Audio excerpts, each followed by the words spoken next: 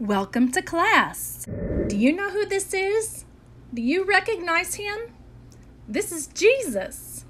You know, he loves you very much. Well, did you know Jesus had a mother?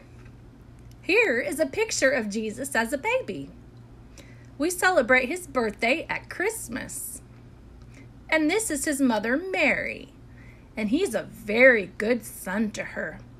Jesus loves his mother very much as he loves you too. Since he loves you so much, he wanted to share her and her love with you and all the world. And so, she is your mother and my mother. So Mary is not only Jesus' mother, but she's my mother too? And mother to everyone in the whole world. And she loves us too.